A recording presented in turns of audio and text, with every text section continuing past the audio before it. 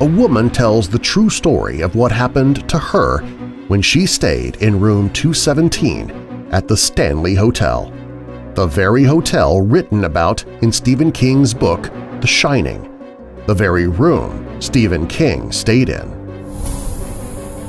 Do you believe in the power of prayer for physical healing? One man was so desperate he spoke to God.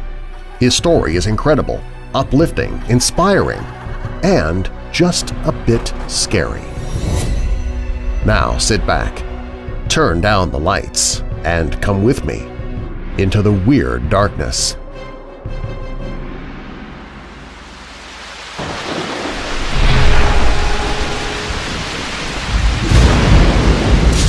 This took place around 2003.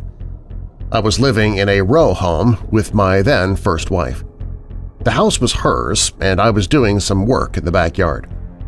The row home was actually one building with 3 homes. Ours was the middle one, so we had a neighbor's yard on each side of our own.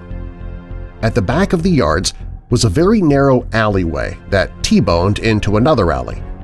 That alley bordered the yard to the right of ours, if you were looking at our back door. I was standing in the middle of the yard facing the neighbor's yard that bordered the second alley with the narrow alley to my left. I casually looked to my left slightly, as I had a feeling I was being watched from across the way, but saw no one. I looked and saw nothing but a large oak tree in someone's unkempt yard with no one standing under or around it. But still, the feeling I was being watched from that location was strong, very strong. I started to turn my head back to the right, and that's when I saw something I couldn't believe. There, in the corner of my sight, I witnessed a tall, humanoid shape towering over me, standing right next to me on my right side. I'm 5 foot 10 inches, and this being was at least 4 feet above me. It was solid, but made of light. I couldn't see through it, but I couldn't make out any clear definitions about it, other than a humanoid shape, a distinctive jawline, and its head was turned looking over me and staring in the same direction I felt something was watching me. This being of light had 2 arms. I saw them come together in front of it, and its hands were grasping a handle to a sword. The sword was as high as its waistline, and the tip must have been resting on the ground. I then looked back to my left to see if I could now see what the being of light was looking at, but still there was nothing. Quickly I turned back to my right, but the being of light was gone, and so was the feeling I was being watched. I believe that day I saw my guardian angel. I feel privileged I was able to see it and witness it looking out for me. It must have been sent to chase whatever that thing was away, to do battle in the heavenly realms. I told my wife at the time, and she felt the same way, that it must have been my guardian angel. All I know is it was at least 10 feet tall, built like it could take on an army and armed with a battle sword. It was made of light, but solid, and it stood by my side with a look that could, and most likely did, chase off the devil himself.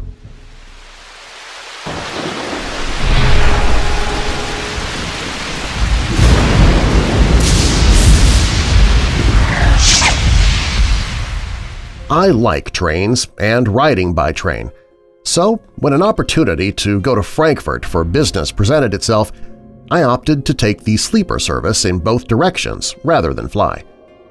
I was looking forward to the trip, and as I found my private sleeper compartment at Vienna Station, I will admit to a little excitement. I had decided to try to get some sleep. Almost immediately, the train left Vienna as arrival was at 5:25 a.m., meaning I would need to wake up about an hour earlier. I pushed the 3 seats away and pulled down the bed, and after ordering breakfast, I got into bed and switched off the light. For a while, I just lay there, allowing myself to be gently rocked to sleep by the motion of the train. At some point, I recall feeling as if someone was sitting on my legs. and as I tried to get up to see, I realized that I could not. I could not move. I could hear the people next door talking, and the sound of the train on the tracks, and something getting up off my legs and moving above me. There was a feeling of rising terror, especially when I saw the thing that now floated above me. It was like a whitish mist with eyes and a face of sorts. It came alongside me and peered at me. I tried to scream for help. Nothing came out. I was totally aware of everything – sounds, smells, sight, my fear, everything, but I was paralyzed and the plaything of whatever this was that was now inspecting me like a cold piece of meat. Then, as quickly as it had started, the train suddenly braked and the jolt freed me. I watched as the mist rose up and into the luggage recess of the carriage where it seemed to be waiting. I sat up and switched on the light. It was still there. I was frightened and my heart was racing. I was also puzzled. What had just happened? Had it been a vivid dream? I soon came to the conclusion it was an old hag experience or sleep paralysis, and that hadn't happened to me in decades. Despite that, the thing, the entity, was real. I could still see it. When you write ghost stories for a hobby, it takes something very scary to frighten you. I can tell you that I felt a mixture of fear and puzzlement. I started to pray and then also do some self-protection. The thing seemed to have gone, and I commanded it not to bother me again. After a few minutes, I lay down again and dozed. I awoke, knowing the thing was back. Once again, I could not move nor scream, yet I could see, hear, and sense everything. The thing was hovering over me, and I'll be honest here, I felt a sense of sexual excitement along with the fear. The thing was going to molest me? For a few moments it seemed so, but then it seemed to know that I was aware of it and its intentions, and instead it moved upwards and peered at me again. I started to scream, "Help! Help me!" but no sound emerged from my lips. I was now really scared because I was at the mercy of this thing and we both knew it, and there was not a thing I could do. Imagine laying paralyzed as an entity, perhaps even a succubus, eyed you up as its next victim. I continued to struggle, though I could not move. I kept on trying to scream for help. I knew there was a call button just above my head if only I could move. The malevolence of the thing was scaring me, and I knew it was just a matter of time before it started doing whatever it planned on doing. And then again, I was fully awake and able to move. I sat up, sweating profusely with my heart pounding. I again prayed, engaged in some self-protection, and generally told it to get the hell away from me. Needless to say, I barely rested the remainder of the night, and my day was one of a heavy tiredness, dogged by the memory of the grayish, mist-like face.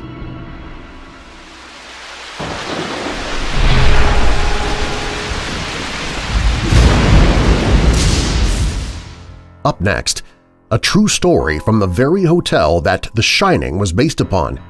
Plus, a man prays to God for deliverance from physical pain, and what happens to him is both encouraging and disturbing. This episode of Weird Darkness is brought to you by the audiobook Your Haunted Lives – True Tales of the Paranormal by G. Michael Vasey, narrated by Darren Marlar from Marlar House. Your Haunted Lives is a collection of creepy, often downright chilling, true experiences of the paranormal submitted by visitors to the My Haunted Life 2 website. The tales have been carefully selected and edited and range from apparitions to hauntings to demons through to the downright bizarre. This terrific collection of true stories of the paranormal will keep you looking over your shoulder. Your Haunted Lives, a collection of true ghost stories. Hear a free sample and support Marlar House by downloading the audiobook for yourself at WeirdDarkness.com.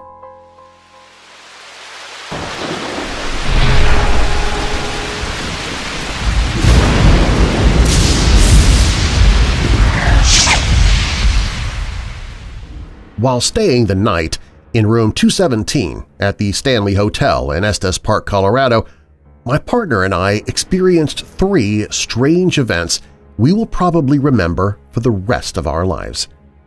When you hear about the Stanley Hotel, you probably think of Stephen King's horror novel called The Shining, or Stanley Kubrick's horror film also called The Shining. However, in addition to a famous book and film, the hotel also has had a reputation for decades of reported ghost activity. Claims of paranormal activity have attracted visitors from around the world. In 1974, famous horror writer Stephen King stayed the night in room 217. Interestingly, his stay at the Stanley had inspired him to write his famous horror novel The Shining. It is also the room where many guests report unexplained events believed to be caused by the spirit of a former Stanley Hotel housekeeper named Elizabeth Wilson. She passed away in the 1950s. My story. Now I will share the 3 separate paranormal experiences that have changed my belief in ghosts. Despite being a former skeptic, I came to the Stanley with an open mind. While I've seen orbs and have had several strange experiences that I can't explain, what I experienced on Friday, May 26, 2017 was certainly the most intense and frightening experience of them all. Experience number 1. A trolley by the door. At approximately 8 p.m., my partner and I came back from a quick trip to the grocery store. Out of nowhere, we heard the sounds of what seemed to be a trolley that was outside of our door. My partner immediately walked over to the door to see who it was. I thought to myself that perhaps it was room service, but I knew we didn't make any requests. Shockingly, my partner looked through the peephole and there was no one in sight. Although what happened was certainly a shock to us, it wasn't enough to convince me that it was a ghost.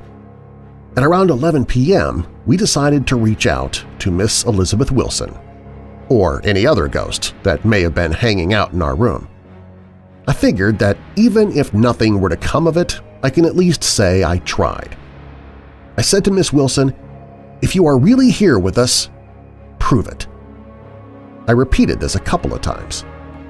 This was the last thing I had said before I finally went to bed. Experience number 2. A big bang that woke up other visitors.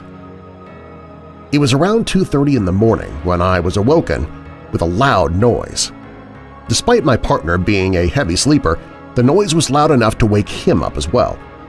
The loud noise sounded like it came from someone who picked up a large and heavy object and then slammed it onto the floor. Interestingly, it wasn't just my partner and I who woke up from this mysterious noise. Just a moment or two after we woke up, we heard other guests around the hotel speaking and whispering. I was so scared, I asked my partner to put the television on so I could just forget about it and go back to sleep. However, he didn't want the television on. He was more interested in finding out where the noise came from than going back to sleep. A strange discovery the next morning. When I woke up the next morning, I saw a 20-ounce bottle of Mountain Dew on the floor. My partner's soda somehow fell to the floor in the middle of a quiet night. What's even more odd is that this bottle was loud enough to wake up not just my partner and I, but also other guests who were near our room. I don't believe it was the soda that caused the loud noise. I believe it was a ghost responding to our request to prove it really exists. Other guests who say they heard a loud bang. Before we left room 217, I overheard a conversation between several people outside of our room. They were talking about hearing a loud noise late in the night. I spoke with a woman who told us she was staying in a room directly above ours.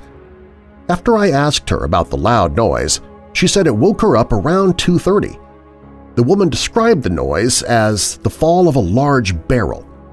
According to the woman, there was another guest in room 324 who also heard the noise. While on our way to checkout, we ran into a young man who stayed in room 326 with his father. In addition to taking pictures of orbs that were floating outside of room 217 the previous night, he too said he was woken up from what he described as a loud boom. Experience number 3. The creepy laugh of a woman. While I thought that the extremely loud and unexplained bang was enough to convince me that there really are ghosts roaming the earth, one more thing happened that night. At around 4 a.m., I woke up and realized that less than 2 hours after the loud bang occurred, it was completely silent in our room. My partner was sound asleep. Just a minute or two after I woke up, out of nowhere, I heard the sounds of a chuckle from a woman. Interestingly, it sounded like the ghost was giggling just centimeters from my ears. I believe that the chuckle had probably come from Elizabeth Wilson. Although it certainly was frightening and quite creepy to me, I was extremely tired. I quickly went back to sleep. After staying just one night in the Stanley's room 217, I went from a skeptic to a believer in ghosts. If I ever go back to this hotel, I will likely request another room, with many reports of supernatural activity. However, regardless of what room you visit at the Stanley Hotel, if you come with an open mind, you just might have a paranormal experience you will never forget.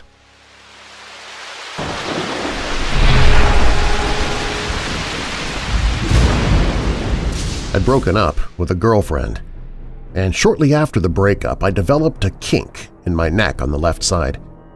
It stayed with me for months and months, almost close to a year. One day I couldn't take it anymore. In submission, I got down first on my knees and started praying to God to heal my neck, to take this pain, this